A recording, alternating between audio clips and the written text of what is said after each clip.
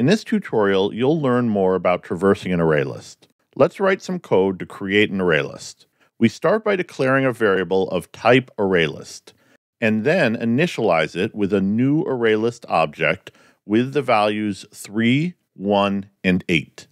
This is a technique to quickly hardcode values into the array list.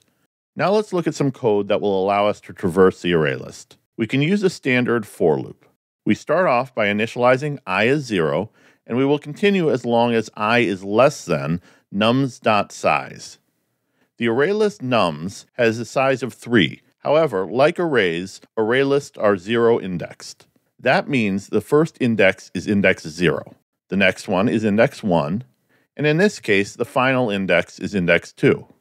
If we use the get method, it's important to make sure I is less than the size of the array list, so we don't try to access a non-existent index and crash with an index out of bounds exception.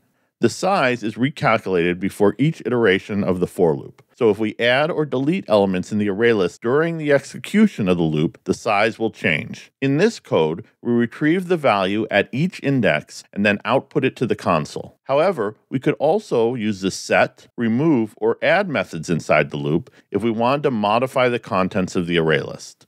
For the get, set, and remove methods, we can only access existing indexes. In this case, the existing indexes are 0, 1, and 2. For the add method, we can add one past the last index. In this case, we could pass the add method indexes 0, 1, 2, or 3.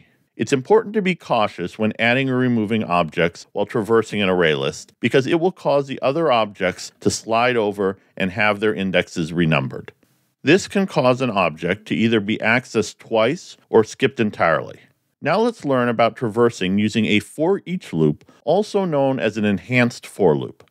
The first part creates a variable to hold a copy of the values in the array list. The variable, in this case called temp, needs to be capable of holding the data stored in the array list. In this case, autoboxing automatically unwraps the integers in the array list so an int type variable can hold them. Next, there is a colon.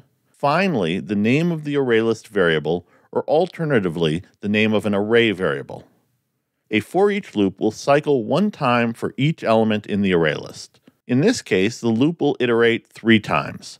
The first time through, temp will hold 3. The second time, temp will hold 1. And the third time, temp will hold 8. A disadvantage of a for each loop is that you don't know where you are in the array list. Without a counter variable like I, you can't check a value and then modify it because you don't know the index of the value stored in temp. While you can change the value of temp, temp only holds a copy of the data, so changing it won't affect the data in the array list. If you want to keep learning, click on the thumbnail for the next video. Otherwise, check out the full Java playlist. See you soon.